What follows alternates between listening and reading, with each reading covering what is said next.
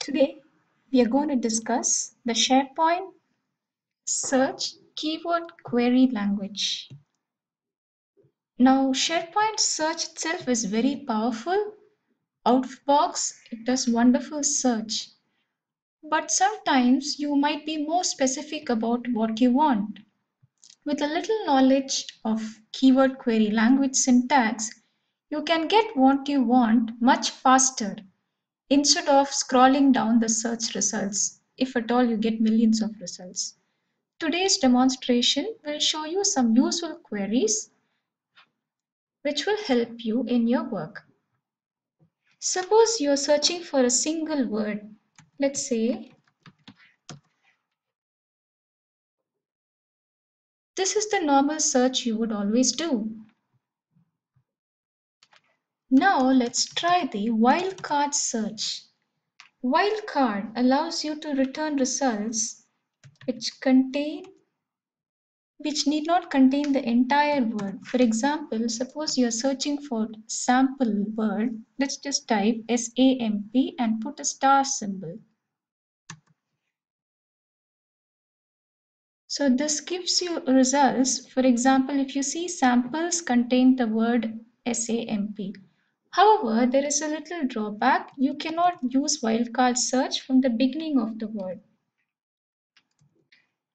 Suppose you're searching for sample and you type, this would not return the result.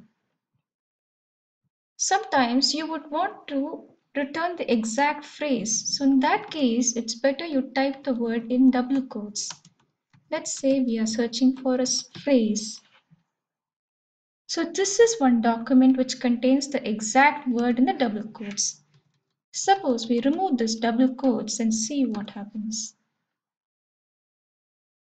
So if you don't have double quotes, it also gives results containing word who or am or I.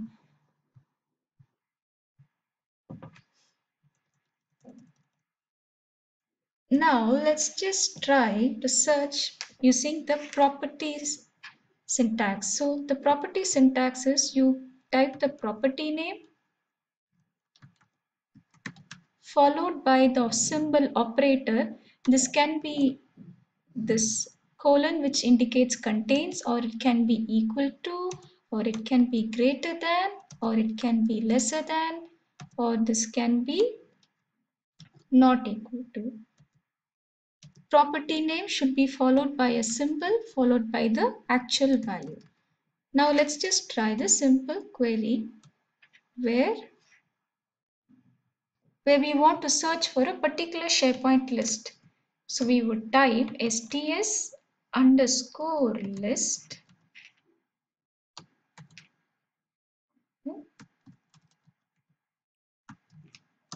followed by the name.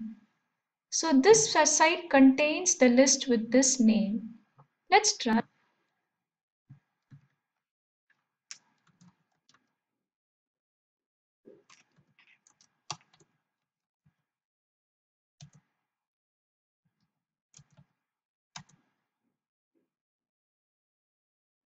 So this search gives all the documents of type docx, that is Microsoft Office Word documents. Now let's search for a particular file name.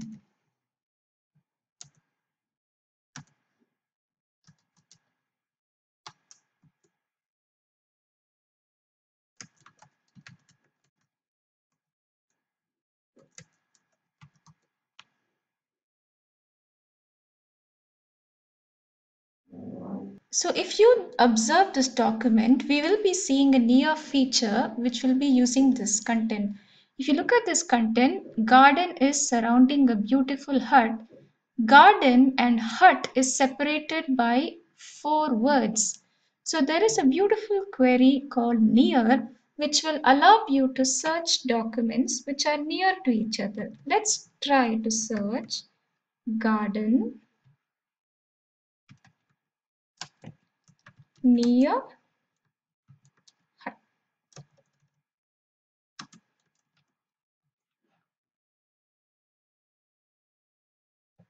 So this query returns the result. Suppose one property you need to note is that you should always type caps for the operators with words. Suppose you type this, you would not get the expected results. For the operators having words like and, or, not, you should use always caps. Now let's try garden and hut. So this search results all documents containing the word garden as well as hut.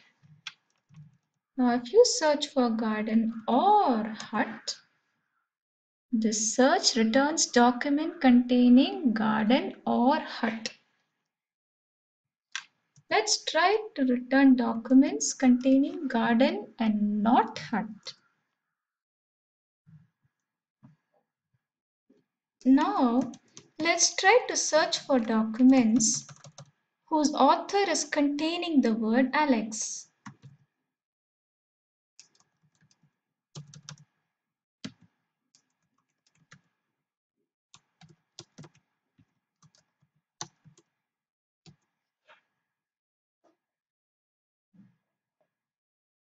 Now let's try to give a search query where the author contains Alex and the size of the document is less than 100. Now let's try size of the document is greater than 100.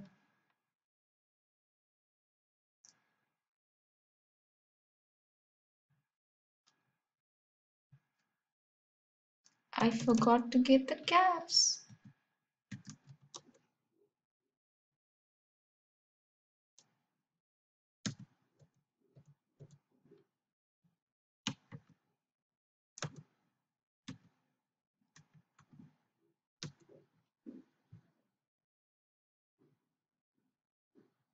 Now, if you want to search for documents between a particular size, we would use size between, let's try between 1000 and 2000. You use two dots. So there are nothing matching our results. Let's try 20,000. It's containing author and size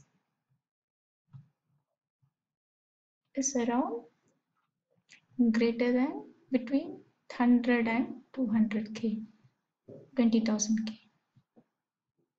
Suppose you want to search for documents written today, that is modified or created today, you can use the command search query write is equal to today.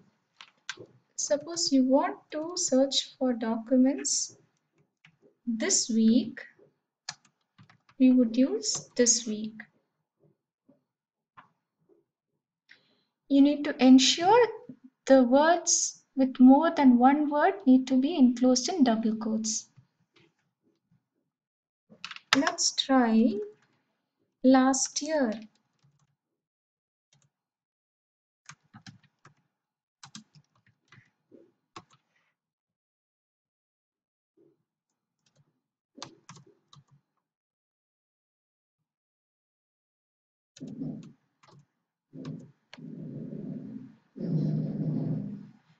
So documents older than last year are listed when you use this command write less than last year.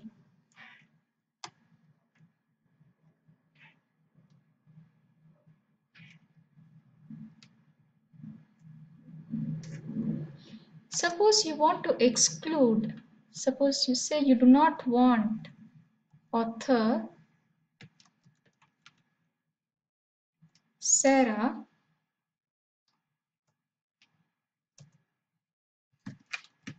you can use the minus symbol. If you see now Sarah is excluded, or another option is to use not.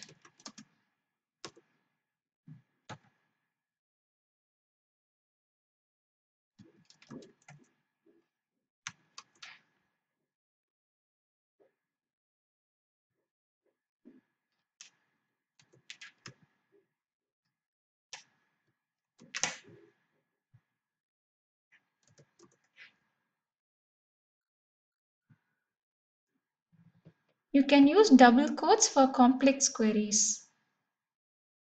Let's suppose say we do not want author Sarah and author Garth.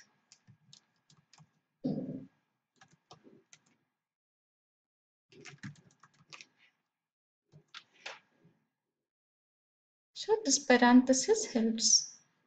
You still.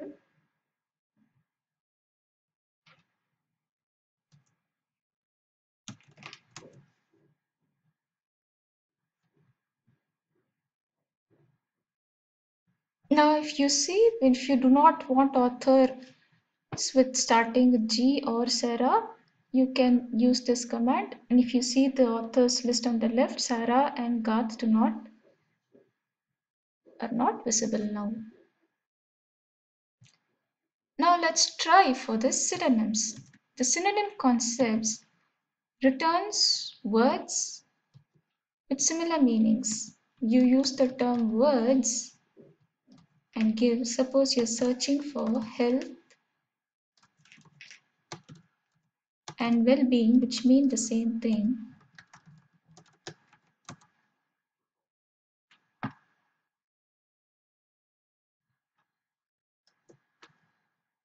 Ensure that the words are in caps. This results all documents, health and well-being also, but note the difference. The ranking is the same. That is, those documents with health as well as well-being are ranked as the same.